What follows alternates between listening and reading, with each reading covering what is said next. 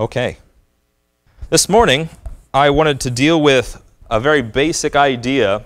What is mid-Acts Pauline dispensational right division? With the secondary question of, are we a cult? And I can tell you, first of all, we're not a cult, but I definitely can't spell very well. In your outline there, there's no E on the we.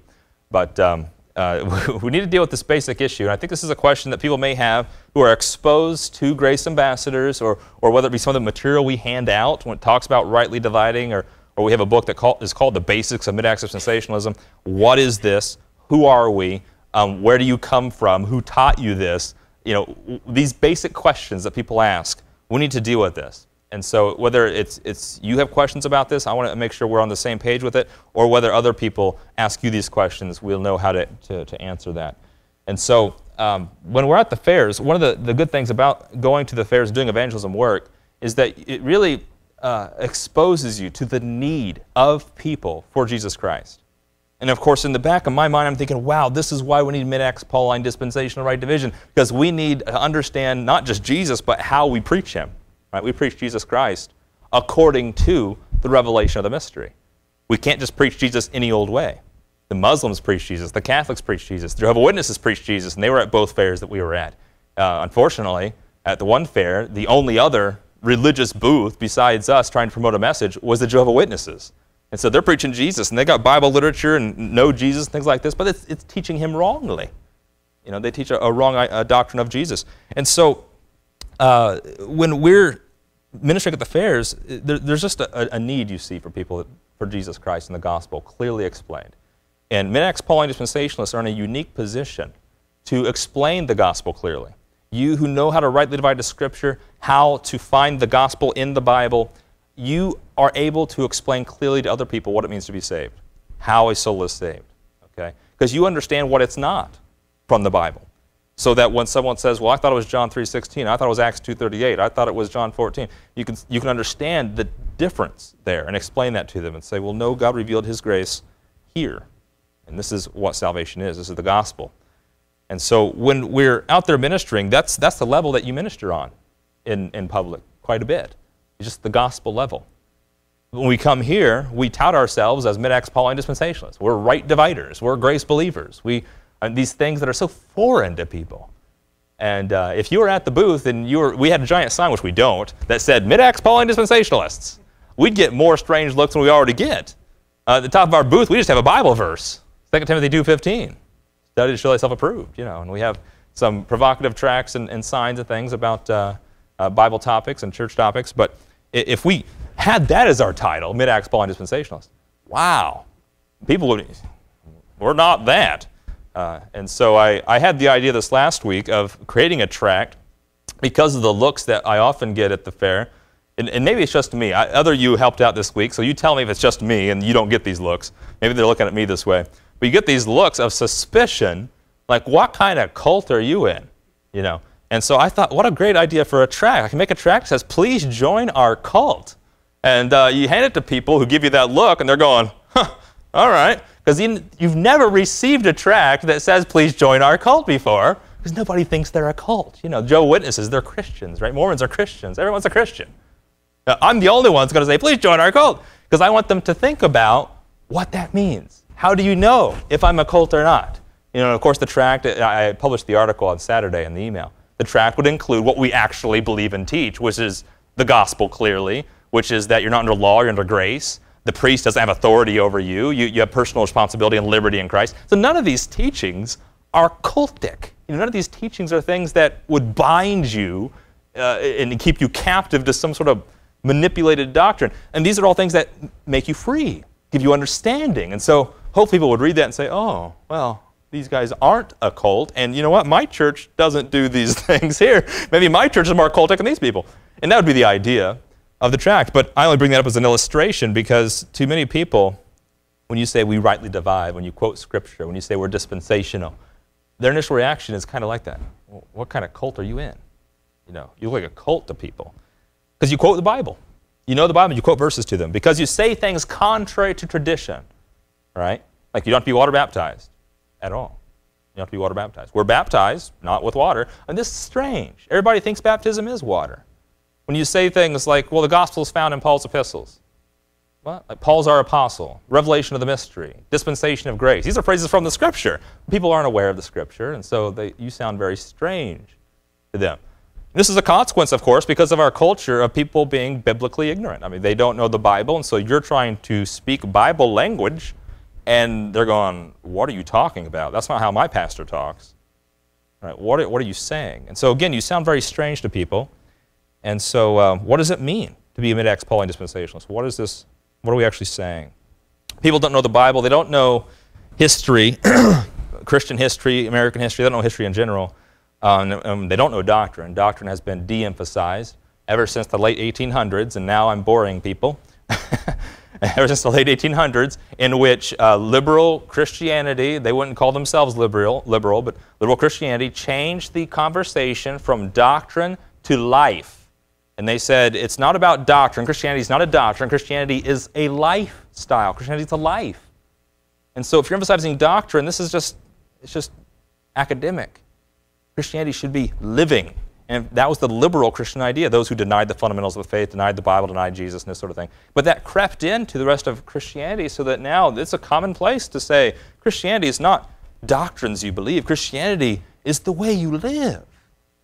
Well, actually it's not at all. It comes from a book filled with teachings and instructions about how to live. Okay? We learned before about what hope is, how to love, about marriage, about your life as a person, about humanity, about governments, about church, about all these things are taught to us from the Scripture. Okay, without which we wouldn't know the truth. So we need not be ignorant of the Bible or history or doctrine, but most people are. And so again, you're in a position of being strange. When people try to find out who you are, they'll Google you. I remember one of the first times I was exposed, I guess, as a grace believer. A pastor looked us up on the internet, tried to look up what I taught and what I believed on the internet, And this is always a fun experience because you don't know what you're going to get on the internet, especially when Google filters the searches based on your past searches, and just, whoa, you don't know what you're going to get. So he looked us up and says, according to the internet, you're teaching heresy. And I said, wow, that's interesting. If the internet were my authority, then I guess maybe I'd listen to that.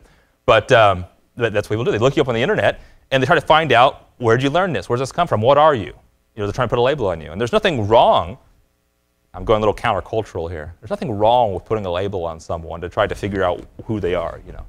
No one wants to have a label, and I understand that. Even we don't like to label ourselves. We have no denomination, right? We're not a part of a denomination. We don't call ourselves Baptist or Methodist Presbyterian. We don't have a denomination called grace-believing mid-Acts Pauline dispensation. There isn't one. So what are you? I mean, you're not joined with anybody. You're not part of a denomination. What do we call you? What do you believe? Where's your statement of faith? Where's your creed? And that's been part of the focus of the website, is trying to, with Grace Ambassadors, to try to explain to people what is mid-Acts Pauline dispensationalism, what is it we teach. At the very top right of the corner of the website, there's a link, what is mid-Acts Pauline dispensationalism? And they can click on that and get a quick summary.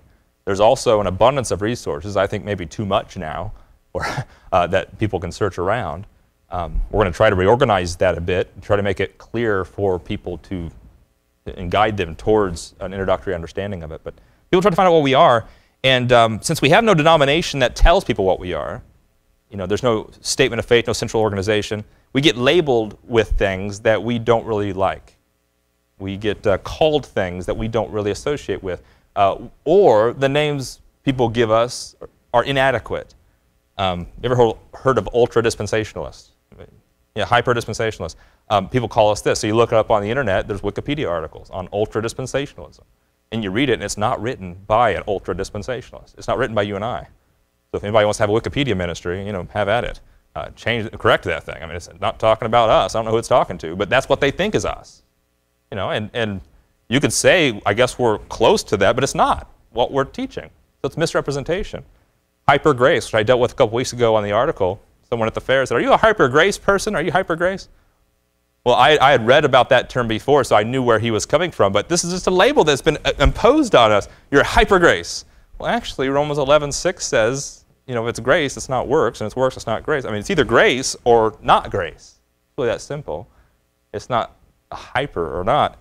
And of course, God revealed to Paul the dispensation of grace. In Romans 5, verse 20 says, grace abounds and grace reigns. And so I don't know how much more grace you need to be hyper, but there's a lot of grace, apparently. But this is a label placed on us, but that doesn't adequately really describe what we teach. Even right dividers, which is something we often call ourselves. I try to explain to people. I met someone the other day, and he knows how to rightly divide. He's a right divider. What does that mean? What does that really mean?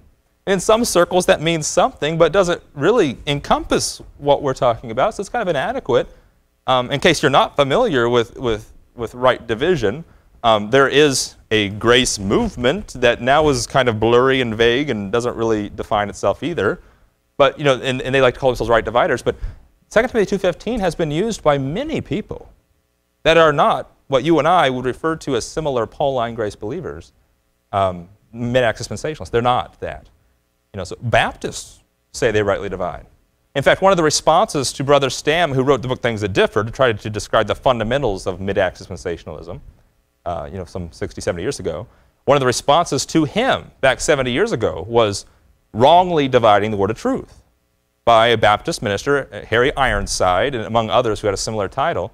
And the idea was that they knew that they needed to rightly divide the Scripture. They were just claiming he was wrongly dividing it, you see. So the teaching of needing to rightly divide the Scripture has been taught by many people. And so to say we rightly divide, and that's our claim, that's our niche, that's our unique, well, it's not our uniqueness. In some circles it may articulate something, but it's not what makes us unique. It doesn't define what we are. It just describes something that we need to do. Okay? Bereans, of course, has its own problems. In Acts chapter 17, the Bereans were more noble because they didn't kill Paul, and they actually opened up their Old Testament scriptures, but they were all Jews. And as far as we know, only one Berean ever believed what Paul taught, and that was Sopater, I believe. Later, he followed Paul around. But we never hear from the Bereans again. In Thessalonica, it was the Thessalonians who actually got 2 letters written to them where Paul praised them for the communication of faith that they had.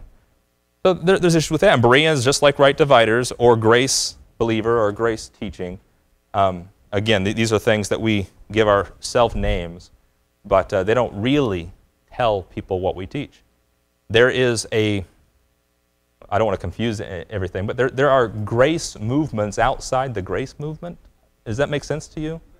Okay. The hyper-grace label, for example, was imposed in the holiness camp. Holiness teachers, Pentecostal, Charismatics, Methodists. Okay, it was in that camp that the hyper-grace label was created on other holiness teachers who found Paul and was teaching Romans 6 in their holiness groups. Now, holiness is a little contrary to grace because holiness teaches you have to live it, teaches you've got to keep it and you've got to earn it. And so to teach Paul, Romans 6, that it's grace, this is a breath of fresh air for a lot of those folks. It's becoming popular in some circles with Joseph Prince and other places, okay? And so they call those people hyper-grace, but those people are not, well, you and I would know mid-Acts dispensational. They're just not. But they're preaching Paul and they're preaching grace. You see? So you see what I'm saying, how that these labels don't adequately define what we are. Thus the question, what is mid-Acts Pauline dispensational? So what are we? There's no denomination that says, are you a part of this denomination? And if you are, this is what you believe and teach. And it's a reason why we don't have denominations. But what in the world are we? Okay? And I wish we could just be called Christians. Because I don't want to have some sort of strange cultic sounding thing, Well, I'm a 5-point Calvinist, 2-seed in the Spirit, predestinarian, These names are created to define what doctrinal positions they hold, right? They're helpful, but they're not useful in society. I'm a Christian. I believe the Bible. I have faith in God. But again, these things don't distinguish me from anybody else, right? As one asks, who are you? And you say, I'm a Christian. That doesn't help. It doesn't help, not in America anyway. And so you want to be called that, but these names don't work. So can we be, another issue that is raised on the table is, talking about mid-Acts dispensationalism, is can we be Baptist and mid-Acts Pauline dispensational? Can we be Pentecostal and mid-Acts dispensational at the same time? I mean, if there's no denomination, and we're just kind of free and the gates are open, can we be 2 things at once? I mean, is there really that much difference? Can like I mentioned before, Baptists were rightly dividing before mid-Acts Pauline dispensationalists were rightly dividing. So can you be a Baptist right divider? Can you be a Presbyterian grace teacher? You see the problem here. Can you be both? What is it that describes what it is we teach? What are we doing here? Why don't we join up with the Presbyterians? They got more money. Or the Baptists, they got more water, And, and why don't we do that? There's more people. What are we doing? What makes us unique? Can we still be Pauline? What is mid-Acts Pauline dispensational? So I've raised the question. Hopefully I've articulated that clear enough. So I want to go through here briefly just what the term means, mid-Acts Pauline dispensational right division, where this comes from. And before we get to that, we need to talk about what the major impact is of mid-Acts teaching. Okay, what impact does it really have? When you talk about what is it and what difference does it have in the marketplace of ideas, you need to figure out what really is the impact. And I'm going to use a theological term here, and I put the definition on the outline, is that the impact of what we're teaching differently. It doesn't sum up everything we teach, but the thing we're teaching that's unique from other people. The impact is ecclesiological. That's a theological term referring to the church, the teaching and doctrine of the church. What the church is supposed to be doing, what the church looks like, what's the mission for the church, what's the purpose for the church, what's the everyday practices of the church, people in the church. How do you get into the church? Does this sound familiar to you, these topics? This is the area of theology that in systematic theology and theologians they call ecclesiology, the study of the church. What's the doctrine of the church? And it's this area that mid-Acts doctrine has the biggest difference, the biggest impact in thinking that is different. It's in these questions about the church that we differ from other Christians, okay? And we'll see why I make that point later, because it's not in areas of theology like salvation that we differ. Am I right? Now, we understand that by understanding the Bible rightly divided, the gospel becomes clearer, and so we present it clear. But we're not the only ones that have ever taught salvation by grace through faith in Christ's finished work. You've heard people who believe that. Mid-Acts doesn't invent that. Mid-Acts doesn't have an impact on that. I mean, you can still teach that gospel anywhere.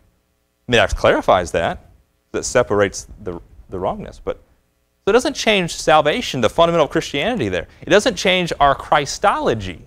Christology is the doctrines studying who Jesus Christ is. Was he God? Was he man? How does that work together? This doctrine is totally unaffected by mid-Acts Pauline dispensationalism. I mean, you got to understand that. Because if you don't understand that, you may think, oh, we're mid-Acts. We can teach anything we want about Christology. No, you're a heretic if you do that. You are a cult if you do that. You see, mid-Acts dispensationalism has a place that makes it different, but it's built upon fundamental doctrines that are no different than other Christians that believe the Bible, right? Speaking of the Bible, we believe the Bible. Is that unique with us? I hope not. Neither does mid-Acts specifically address that.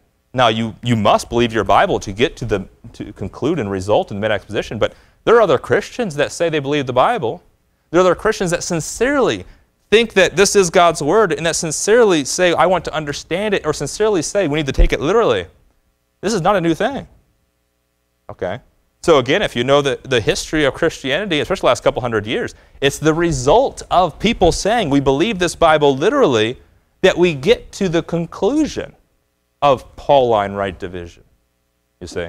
That's how we get to where we're at. It doesn't come out of the blue sky. It comes from that idea of believing the Bible and taking it literally.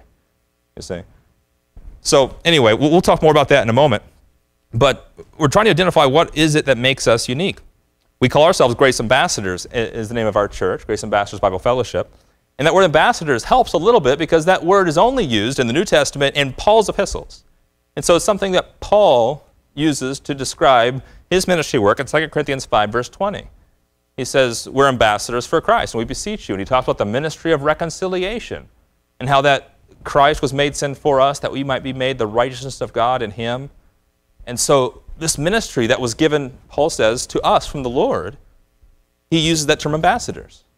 And of course, that has other implications with doctrine as well about what the church is and what they're supposed to do. And so that's interesting. That maybe hit the mark a little closer because only Paul uses the word. Some denominations call themselves disciples of Christ, right? Well, this is not a word that Paul uses, right? Which is why those of us who are Pauline sometimes feel a little tug. Maybe we shouldn't use that word. Why? Because you don't read it in Paul's epistles. That's why. It's not that it's a bad word. It's just you realize it's not Pauline.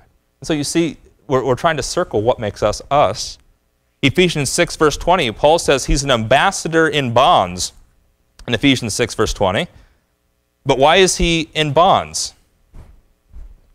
In verse 19 it says, he was making known the mystery of the gospel. He says, pray for me that I may, that utterance may be given unto me, that I may open my mouth boldly to make known the mystery of the gospel, for which I am an ambassador in bonds, that therein I may speak boldly as I ought to speak. Now, those of you who are mid-Acts Pauline dispensational, doesn't that make sense to you? That Paul is preaching the mystery of the gospel, and that's what he's praying for that we ought to do, and that he's an ambassador in bonds, and he ought to speak to make all men see the fellowship of the mystery, Ephesians 3, verse 9. And this is closer to home now. What is mid-Acts Pauline dispensational? Well, we're ambassadors, right? Or are we citizens of an earthly kingdom? You see the difference? Maybe that helps, being an ambassador, but we call ourselves grace ambassadors. What does mid-Acts mean? Mid-Acts, do I go around telling people I'm mid-Acts? You say that to people, they don't even know what you're talking about. Acts. At the fair, or in Madison County, it was hilarious. I know Pam told me this, and Dad was telling me, when they hand out balloons, they ask people simple Bible questions, and one of the simple Bible questions they ask people is, how many books are in the Bible?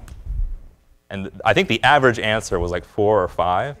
2 was, there was 2, yeah, or 4 or 5 or 6 or 12, But again, it's just a display of how much people don't use the Scripture. But what I mean by bringing that up is simply that when you say you're mid-Acts, try telling that person you're mid-Acts. How many books in the Bible? 4? Well, I'm a mid-Acts dispensation. What are you talking about? They don't even know the book of Acts exists in the Bible. And you're mid-Acts, whatever that means. It doesn't help anybody. You say, but this is on the book. This is what we call ourselves. What does this label mean, mid-Acts? Let's just drop that thing, right? But we need it. You say, why do we need it? It's like the thing nobody wants.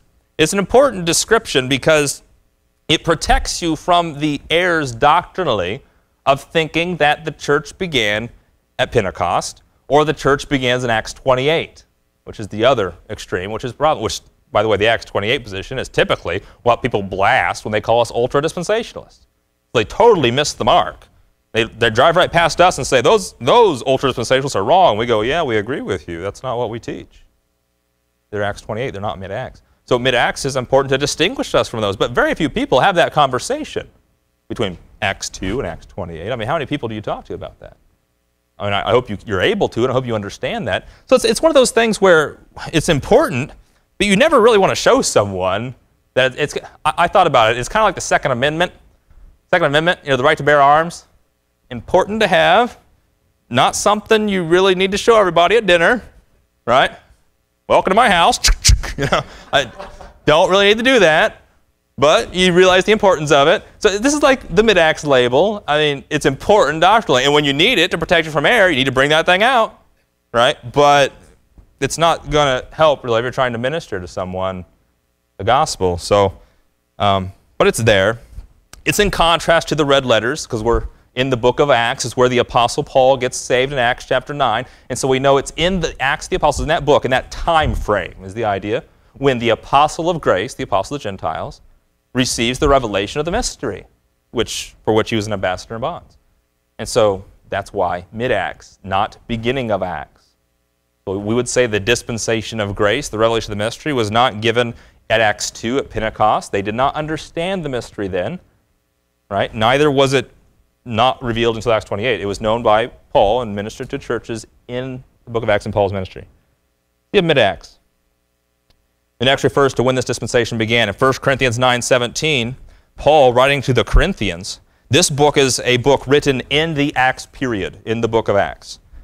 And it's in this time period that Paul says, if I do this thing willingly, here speaking about his preaching ministry, if I do this thing willingly, I have a reward. But if against my will, a dispensation of the gospel is committed unto me. So Paul uses that word dispensation. He says, a dispensation of the gospel is committed unto me. Well, when was it committed to him? After his salvation and afterward. It was his ministry. In Acts chapter 9, verse 15, Jesus Christ himself says that Paul was a chosen vessel to minister for him, to the kings and to Israel and to all the Gentiles. He was a chosen vessel of the Lord in Acts 9, verse 15. And so if Paul was the chosen vessel of the Lord to minister to the Gentiles, in Romans 11:13, Paul says he's the apostle of the Gentiles, then where was that ministry before Acts 9? And the answer is it wasn't there. There was no ministry to the Gentiles before Acts chapter 9. It was all through Israel. Okay, so something started here at Acts 9. A revelation, a dispensation of the gospel was committed to Paul. Okay, and it began with him, and he ministered to Gentiles and started churches and wrote epistles to them. Acts 26, verse 16 is this place where Paul again is referring to his salvation testimony in Acts 9 when the Lord appeared to him. And he says something interesting here in Acts 26, because on the road to Damascus, the Lord Jesus tells Paul to rise and stand upon thy feet, for I have appeared unto thee for this purpose, to make thee a minister and a witness, both of the things which thou hast seen, and of those things in the which I will appear unto thee.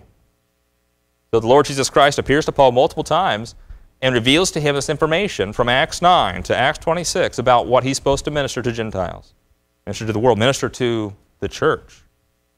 Okay? And so we learn that this dispensation began with the Apostle Paul, and thus mid-Acts.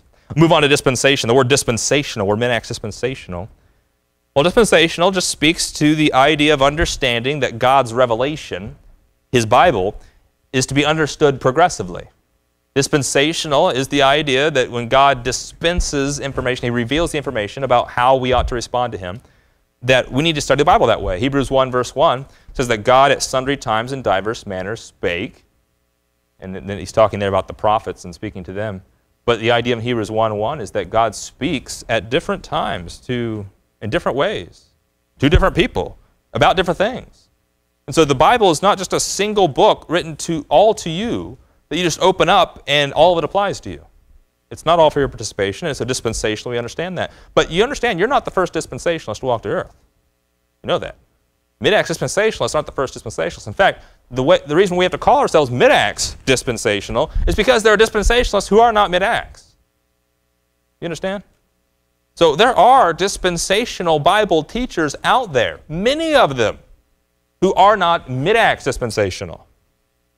And so sometimes you think, well, nobody understands God's... Well, there are people who understand dispensations. Okay, they don't really take a bold stand on it because they don't see the practical application of it. And we'll get to that here in a moment. Because it has a practical application. It has an impact on how Christians ought to be. But they study it out, and they're dispensational. They're not mid-Acts dispensational. Ephesians 3, verse 2 through 4, clearly, Paul says, a dispensation of the grace of God was given to me, to you, word. He talks about a mystery that was hidden from ages past. So clearly the Scripture speaks about dispensations from God, even covenant theologians, and this is something you need to be aware of. Okay, you look up systematic theologies like Louis Berkhoff or some of these covenant reformed guys, and in their theologies they have sections talking about God's dispensations.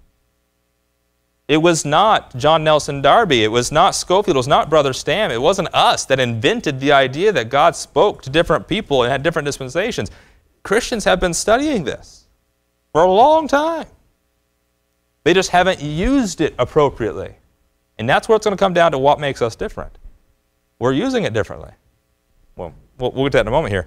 But we're mid-Acts, we're dispensational. You know, systematic theologies, you all know what systematic theologies are? Big, thick books that only pastors have, I guess. I'd encourage you to get one, maybe if you like that sort of thing. It's supposed to be an exhaustive resource of Christian doctrine. That's what it is. See, I thought the Bible was that. Well, yeah, the Bible is. But these theologians take the Bible and they try to categorize and systematize all the teachings of the Scripture so that you can read the systematic theology and understand everything about God, man, sin, salvation, the church, end times, everything, just in this book. Okay? Unfortunately, there hasn't been very many dispensationalists writing these types of books. Most of them are covenant and reformed people, the scholars, you know, right? The theologians that are trained in doing that. But you pick up one of these books and you'll see all the doctrines divided into different categories. That's why I mentioned earlier the category of ecclesiology or the church-related doctrines, which is a different category than salvation-related doctrines, right? But systematic theologies are weak in this area, dispensationalism. Because systematic theologies try to take the whole Bible and categorize everything. It's kind of like that Rainbow Bible. Anybody ever seen the Rainbow Bible? It's a Bible. It's got different. They highlight the verses in different colors based on different topics. They try to systemize the whole Bible and say, well, this is a salvation verse. This is a church verse. And people open and say, oh, that'll help me, because then I'll understand at least the general idea of this passage. And you open it up, it looks like a rainbow, because in one chapter, orange, red, green, blue. So apparently you're cutting up the whole chapter trying to figure out the topic. He's switching topics left and right. What's the problem with that sort of approach to the Scripture? What is salvation verses? I mean, you would say Ephesians 2, 8, 9, Romans chapter 3, verse 4, 3 and 4. But what about in Jesus' earthly ministry? Are there salvation verses there? What about in the Old Testament? Are there salvation verses there? Because clearly in the Old Testament, they wouldn't be talking about Jesus Christ, but they had to have faith, right? And there were times when God saves Israel from harm and things like that. So you see, the problem with that is it does not respect God's progressive revelation. It just kind of categorizes things into topics. And so the weakness of systematic theologies is simply that they prefer a unified approach. Everything in the Scripture teaches the same doctrine, when actually the Bible is progressively revealed, and there are things that change according to the dispensation. So this is an improvement that dispensationalists, and I'm now sounding very scholarly and maybe boring you all to death, this is an improvement of what dispensationalists can provide to systematic theologies. And I say all this knowing that we're just at the fair last week, and they don't even know the books of the Bible, let alone systematic theologies. But imagine a book of doctrine that respected the dispensations. So here's how God dealt with Israel. Here's how God dealt through Christ in his earthly ministry. Here's how God dealt with the church today. I mean, that would be really helpful, I think. And we try to do that with our lessons, with the books we have back here. But anyway, my point here is simply that dispensationalism is taught by other people. It's something that respects God's progressive revelation. It's something that's needed to understand truth. And it's something a lot of Christians have tried to study for themselves before. This brings us to the term right division, mid-acts dispensational right division. What does that mean, right division? You ever think about that? And what does it mean? I mean, we can explain how, well, that's not for us, this is for us. You know, that's before, this is now. But it's really sometimes hard to articulate what it means, because everybody thinks they rightly divide, right? And you point the finger at someone else and say they wrongly divide. Everybody thinks they wrongly divide the Bible. But this term really speaks to how we choose our verses, right? You realize that every Christian, everybody chooses a verse over another verse. They cherry pick, okay? There are some people who think they can do everything in the Bible, and they just haven't read the Bible. Because you can't. There are things that contradictory instructions. And so those who've read the Bible and realize that, they say, well, is it that or is it that? Do I do this or do I do that? They realize they have to choose one or the other. Do we lose our salvation or do we not lose our salvation? You know, are we a nation or are we not a nation? Do we preach the gospel of the kingdom or the gospel of grace of God? Do I honor the law or not honor the law? Because you can find verses supporting both, right? And thus the controversies. So how then do we choose? Well, then this is where people open the Bible and they choose one or the other. They divide one from the other. They try to rightly discern or interpret the Scripture. And so every Christian does this. And so this is why I said earlier, it's a very inadequate description of what makes us unique. Oh, we're right dividers. Yes, so is everybody else. I mean, they're all picking verses. Yeah, but we do it right. That's what they say. Am I right? I mean, everybody tries to pick verses.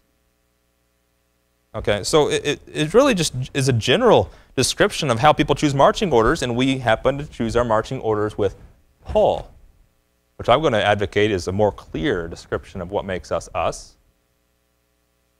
Right division. Is this an important thing to call ourselves? Mid-acts, we already saw that's something we don't want to bring out every dinner. Dispensationalism, this sounds scholarly, right? Long word there. Right division. Sounds more like a motto. This is good, right? But it really doesn't clearly explain something to someone. You tell someone you're a right divider, no one immediately knows what you're talking about. Am I right? There's no denomination that says right dividing domination and we all agree the same thing. No, there's not that. Among right dividers, there are different beliefs. So see, it doesn't really sum up things.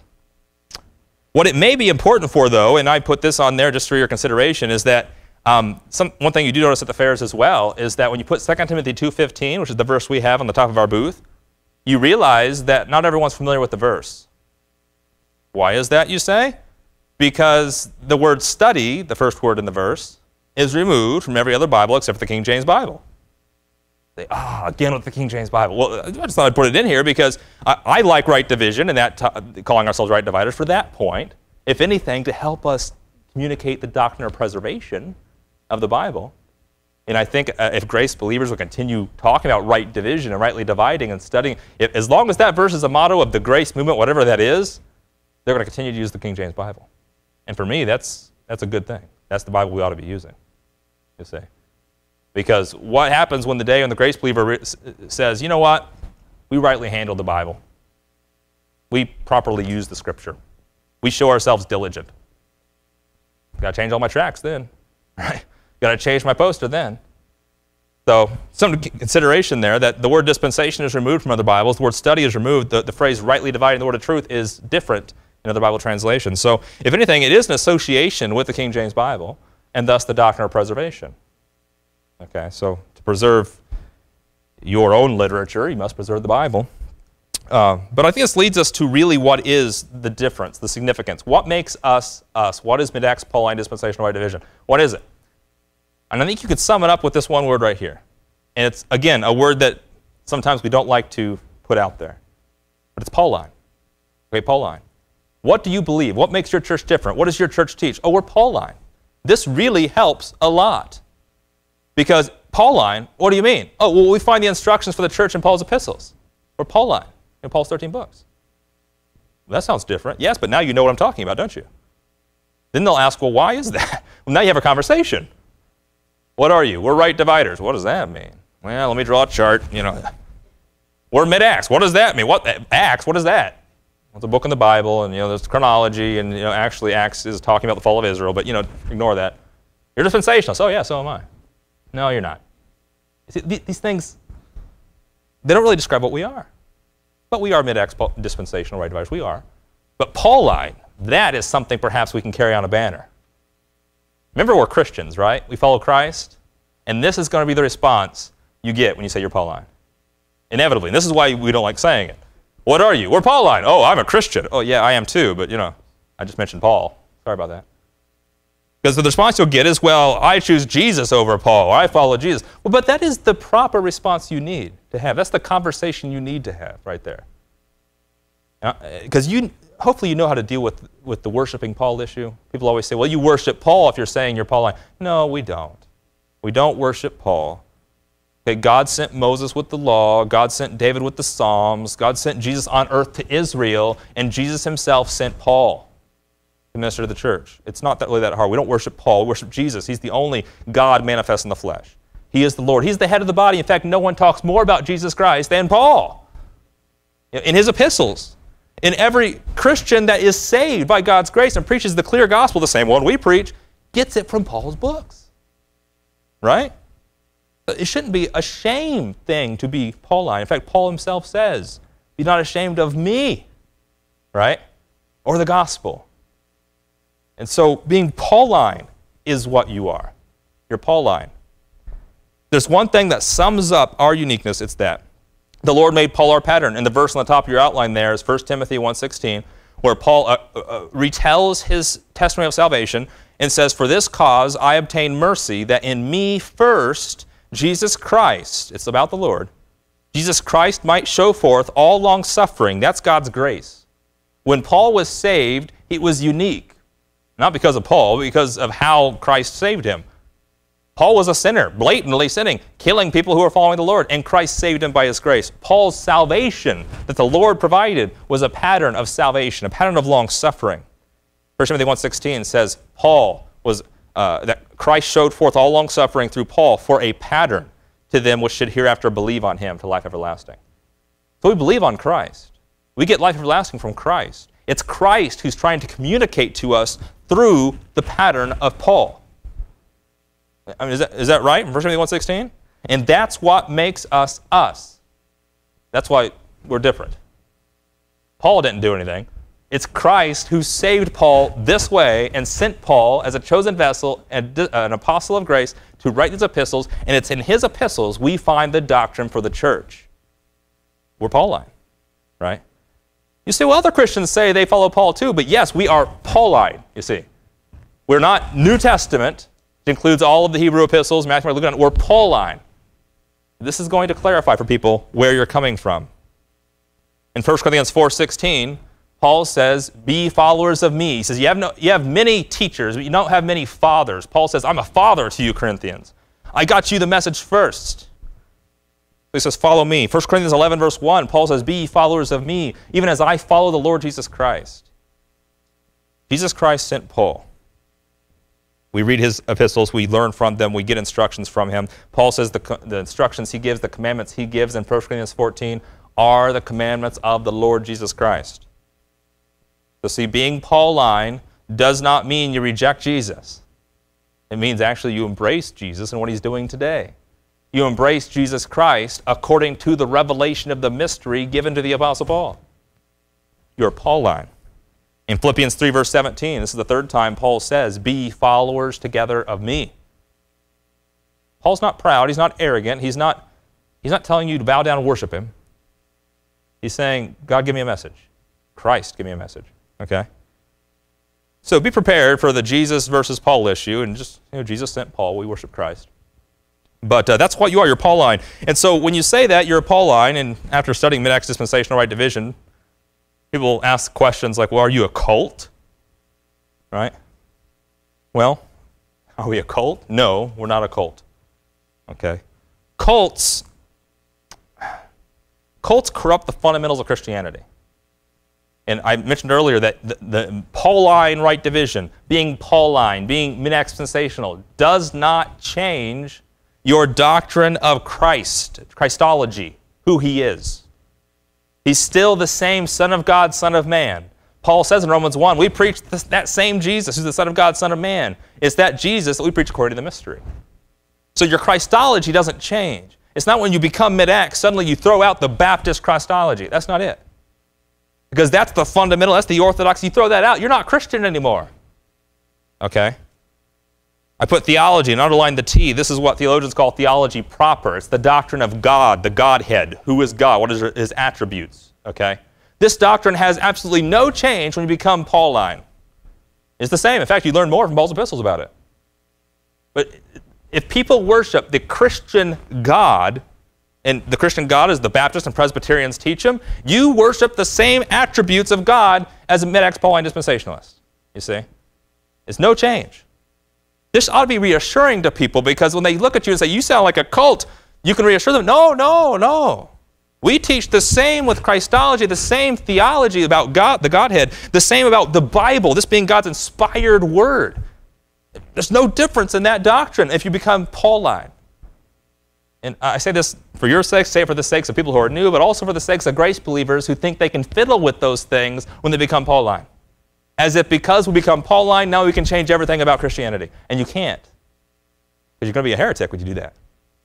You see, it's not, being Pauline does not say, change everything. What does being Pauline affect? And we've taught before, well, being Pauline affects everything. And really, I say that because it seems like it does. Have you felt that in your Christian experience? You learn right division, learn Pauline dispensationalism, and you go, wow, everything changed. Yeah, you have this huge shift, but actually the everything you're talking about is concerning the church. Because it's not everything about every Christian that's ever studied anything in the Bible. We're not some new thing created in the last 100 years. We still agree that Jesus Christ was fully God and fully man. We still believe in the hypostatic union. We still believe that God has all these attributes that we studied back in January. We still believe those things. We still believe this is God's word, all 66 books, all scripture is profitable. We still believe that. Okay? We still believe in pneumatology, the study of the Holy Spirit, that there's 3 persons to the Godhead. We still believe that. You see, we're Orthodox Christians who are Pauline. We're not a heretic. We're not heresy. We're not a cult, someone who denies the fundamentals of Christianity. We strengthen them. We strengthen them because we know what God is doing today. We know how the church ought to operate, what we're supposed to minister. And look at 2 Corinthians 11, verse 4. 2 Corinthians 11, verse 4. There are people who teach another Jesus, and Paul says to avoid these people. We preach the same Jesus Peter did according to the revelation of the mystery. 2 Corinthians 11, verse 4. He fears that their minds would be corrupted in verse 3. For if he that comes preaches another Jesus, whom we have not preached, or if you receive another spirit, which ye have not received, or another gospel, which ye have not accepted, you might well bear with him. Paul says there are people who are preaching another Jesus, another spirit, another gospel. If they preach the wrong one, you should not go with them. You say, well, this means you have to know what the right one is. And so being Pauline means you need to understand what we believe about the Bible. So we studied it a couple months ago, the doctrine of the Bible. Revelation, inspiration, preservation. Remember all that? I mean, none of that was unique to Paul. That's just Christian doctrine. You should know that. Right? We studied back in January the attributes of God. That's not new with Paul. It's Christian doctrine. You got to know that. We studied the three-in-one God in January. That's been Christian doctrine for two millennia. So Paul says if they preach another Jesus, if they get God wrong, or they get Jesus wrong, they get the Bible wrong, it's heresy. There was someone at the Howard County Fair. It was initially a positive experience where she came up and said, well, I agree with you guys, what you're saying here about half pastors don't believe the Bible. I agree with this and that. And suddenly come to find out, she was a heretic. She said, I agree with what you guys are saying about all this stuff here. Come to find out, she didn't believe in the Bible, the 66 books that I have. She didn't believe in these 66 books. She thought there were different books. That's called heresy. That's a fundamental Christian heresy. I mean, that's just wrong. We don't know where to talk from there. You can't agree with Pauline dispensationalism unless you first agree that we have the Bible right here. I mean, the two go together. You don't come to the conclusion of Pauline dispensationalism unless you have this Bible, unless you have the right Jesus, unless you have an understanding of who God is. You see, it affects that. Well, so we're not a cult. Are you a cult? No.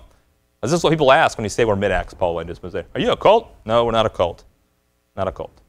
We're just on the cutting edge, you see. We're trying to improve Christianity. You see, that sounds cultish. No. We're doing it from the Bible. I mean, we're just Pauline here. Okay. The church is broken, folks. The church is broken. Okay. And what Pauline doctrine brings to the table is an understanding of the church. What its mission is, what its gospel is, who it is, what its nature looks like, how it's supposed to operate. And that's why when you come to a Pauline church, what we're trying to create here is supposed to look differently. Because that's what Pauline doctrine affects. It impacts what people think the church is. Okay? We preach liberty. We preach biblical authority. We preach personal responsibility. We allow questions in our meetings because we believe that you need to understand the Bible. We preach the gospel of God's grace through Jesus Christ dying for your sins. All these things prevent us from being a cult. When we preach that you're able to understand the Bible for yourself, that the doors swing both ways, and you're not stuck here, and I can make you some Kool-Aid, but it doesn't make you a cult member if you drink it. You got orange juice too, whatever. It's about Bible doctrine, and we let you be persuaded in your own mind from God's Word, which we try to preach you can believe and study on your own. That's not cultic. That's giving you the source material and saying, look, you read it, you believe it. And the only reason why people come to church here is if they believe and agree with the Pauline doctrine we teach, right? That's not cultic. So we're not one. People say, who else teaches this? Well, the answer to that is everyone and no one. Remember, we're Pauline, right? But who isn't Pauline to a degree? And Martin Luther discovered Romans 5, verse 1. And so we're justified by faith. We have peace with God. And he said, that's salvation right there, faith. And he believed that. And he saw the Roman Catholic Church was not teaching that. They were standing on James 2:24. And whether Martin Luther knew it or not, he was being Pauline. And when he stood on what God was doing now, he was right. And there was a division in the Catholic Church between the Protestants and the ones who remained Catholic based on Romans 5, based on Paul. Now, Martin Luther is far from what you and I would know today as being Pauline because he didn't take it to its conclusion. He did not apply it all the way. But he applied it to salvation. And he said, this salvation doctrine is troubling. And he read Paul and says, oh, that's it. And he learned salvation from being Pauline. There's a whole denomination called Lutherans. They follow Martin Luther, right? And all of his rightnesses and all of his wrongs. They follow Martin Luther, right? We're Pauline. We follow Paul. It separates us from the Lutherans. Because Luther had things wrong, because when he didn't follow Paul, he was wrong. You see? Who else teaches this? Well, the Baptists teach Paul, don't they? Don't the Baptists teach Ephesians 2:8-9? Saved by grace through faith, not of works? When they teach Paul, they're right. When they don't teach Paul, they're wrong. You're Pauline. You know that. That's why you can't be a Baptist. Because they're not Pauline. They take from Paul when they want to. And then they take from the red letters and they take from the Hebrew epistles. They're not Pauline. That's not their priority. They just use Paul. The Catholics use Paul, right? They just prioritize James. All right? So everyone's Pauline. There are whole divisions of academia that are Pauline scholars. They study Paul, right? But they don't apply it to Christianity. They don't prioritize it. So everyone teaches Paul to a degree, right? The Pentecostals love 1 Corinthians 14, and Paul speaks about tongues. They love that chapter. But at the same time, no one teaches what we're talking about. I don't mean absolutely no one. I just mean small people, a small group of people. Because what we're talking about here is prioritizing Paul. We're Pauline in his epistles, prioritizing his epistles that were inspired by the Holy Ghost that Christ revealed to him as the practice for the church. That's what drives us. We believe all of Scripture is profitable, in that Christ revealed to Paul in his epistles the doctrine, pattern, and destiny of the church, as C.I. Scofield wrote in 1917. You see? See, who else teaches this? Scofield did. Scofield wasn't a mid-Acts dispensationalist, but he wrote that in his book, his Bible. In Paul's epistles alone, we find the doctrine, destiny, pattern for the church. Right? Wow. He was right there. And he was wrong in the next page. Because he separated himself from Paul. You see, so when you prioritize Paul's pattern for practice for the church, a lot of P's there, that's what makes you Pauline. Okay, and that's where we get our function. Where do you go to school? Where do you learn this stuff? I've never heard this before. Well, you got to study history. Like we said, dispensationalism is taught, not mid-Acts dispensationalism. Right division is in the Bible. If you got a King James Bible, 2 Timothy 2:15, right? But being Pauline, Paul's apostleship, this is where it begins for us. Okay? Study history. Dispensational right division is not new. It's just been misused. When you take dispensational thinking and say, as Scofield said in his Bible, that there's more than one way to be saved, that's not right, and that's what turned a lot of people off from dispensational Bible study. He said there's two ways, there's more than one way to be saved. You can be saved by works or saved by grace. Is that even true? Can anyone be saved by works? No. Salvation is always by grace, through faith. And this is Pauline, right? And so it's not true that they were saved by their works. Works were required. But you see, people have been turned off from it. They misuse the passages. When people in the 1800s and early 1900s were studying the Bible dispensationally, what was the most popular thing they were talking about when they discovered dispensational Bible study? They were talking about prophecy, Israel's return. Anybody studied this? They took the Bible literally and said, oh, Israel will return, God's promises will be fulfilled, and they started studying the end times, right? Well, you know, that's just a misuse of Pauline doctrine. I mean, take the Bible literally is good. Understanding that there's the church and Israel as a separation, that's good. But you know what? If focusing on Israel's return all the time, this is not the point of right division. What's the point of right division? To find out what God's doing today, not in the future.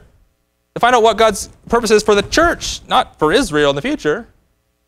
You see, so when you apply it to the church today, that'll make a difference. Okay? It'll help you understand the rapture and tribulation and everything else. How can so many people be wrong? Well, everybody's wrong until they get it right. Right? You were wrong, I was wrong, everybody else is wrong. We're just learning here. We're starting from the Scripture, rightly divided. Tradition's a big thing. If you know church history, there were, in the dispensational era of America, there were times when this was more popular than it is today. And there were popular pastors who rejected, they believed it, but rejected preaching it from the pulpit because the people in the pew pay their salary. And this, I'm not trying to impugn reputation, that's just the reality of the matter. And so they say, well, I believe it, I'm just not going to teach it because it's going to affect my denominational standing and my church and things like that. So they don't apply it. They don't apply it to their church. I mean, who is out there applying Pauline doctrine to their church? Well, hopefully we're doing that. I don't know who else is doing that. It's not just a teaching, it's a practical issue. You see.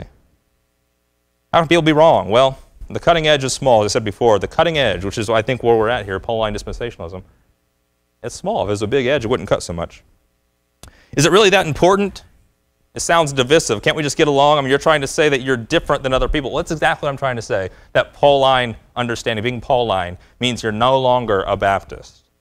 If you're Pauline in your thinking and your Bible study, you're no longer a Methodist. You're no longer a Pentecostal. You're no longer whatever you were in your denominational setting, because being Pauline changes everything about what you know about the church. And what's a denomination? The church. How do you operate your church? What's the church structure? Well, what do you teach in your church? What's the mission of the Assemblies of God? Right? Well, you can't agree with the mission of the Assemblies of God because their doctrine is different.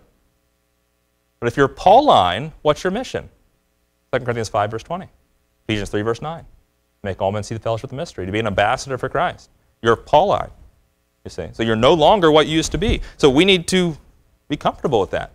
And that's what makes us different. And when people ask, what is Mid-Acts Dispensational Right Division? Saying being Pauline is a pretty good starting place. And that will help them understand what it is that makes you different. Why are you so different? Oh, we follow Paul as Christ revealed to him the information. You go to the red letters and Paul and the Hebrew epistles, and you just kind of take them everywhere. And that's why your church does what it does, and this is why our church does what it does. You see, it's good to know those differences, and so it's good to know what it means to be Pauline dispensational. Any other questions? Any comments?